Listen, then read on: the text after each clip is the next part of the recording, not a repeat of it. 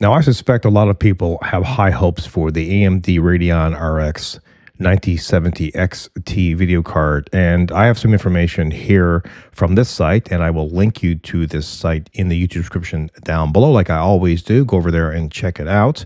I will go over kind of like what they're saying about this particular video card. Now, these are leaks, so keep all this in mind when you are listening to me or reading the article here. But let's dive into this right now. I guess the big question here is this video card going to be a 7900 XT or an XTX killer? Who knows? We'll have to really wait and see when it is released. But here's a screenshot from GPU Z or Z, confirms the key specifications are of the RX 9070 XT, including the Navi 48 GPU. It has 16 gigabytes of GDDR6, so not GDDR7 VRAM.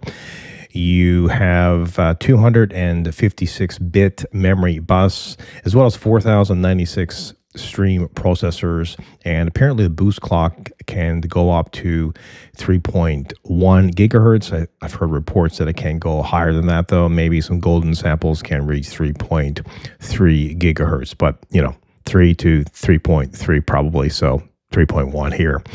It also confirms PCI Express 5.0 support. The card in this particular screenshot is likely a premium add-in board partner, so an AIB addition due to the high boost clock. So in the Monster Hunter Wilds benchmark, it did very well, actually achieving a score of 36,102 and 212 frames per second. The system was apparently using an Intel Core Ultra 9 285K and 48 gigabytes of system memory. And this article here also talks about the 4080 Super and how it is a little tiny bit faster than this one, but everything's early, and it's not really comparing apples to apples because that video card used a different computer system. So please keep that in mind. This article here also alludes to the fact that AMD is going to really have to implement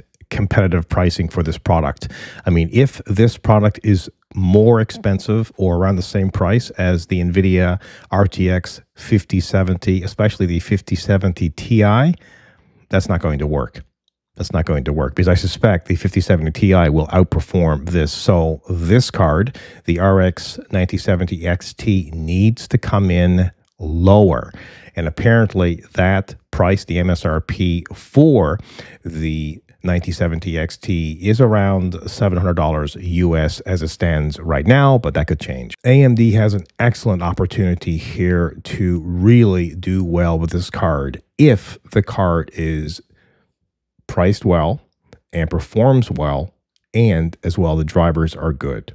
If they don't get that right, well, it's not going to be good.